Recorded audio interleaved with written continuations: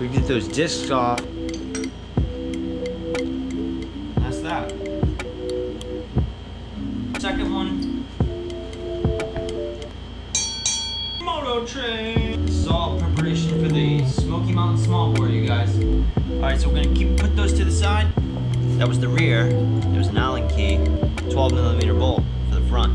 Strange that they would be different. Whatever. The new tires, they're gonna be sweet. Can't wait to feel these. We gotta get over there and drop these things off. So here we are. This is the place that hooked me up. Okay, Family Cycle Sales. I cannot wait to get the Dunlops on the Benelli.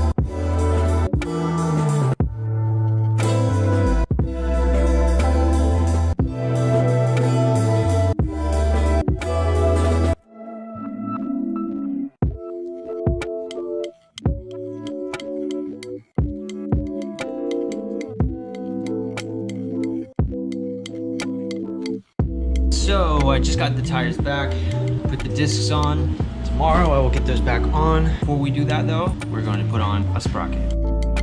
14 tooth, it's a PBI, USA made.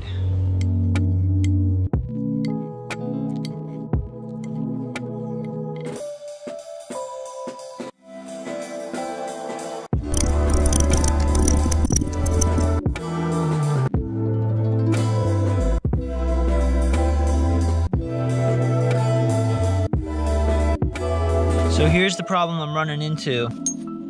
So the holes are just a smidge different diameter. This one seems to be a little shorter than this one. It's all good, it doesn't matter. When it comes to your brackets, all three of these have enough gap and space to allow for that little bit of adjustment. This is the locking plate. This, I'm almost threading that through. It's too narrow, making it tilt off so it won't line up with the hole.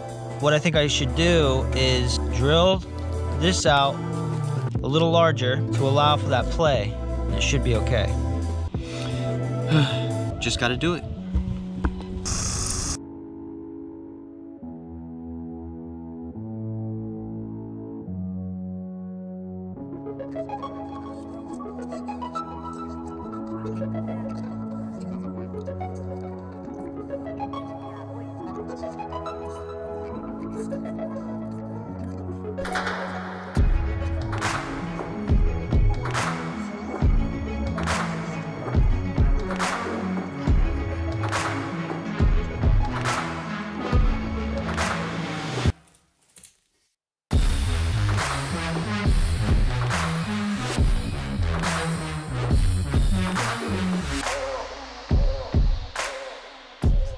Who's ready for small bore?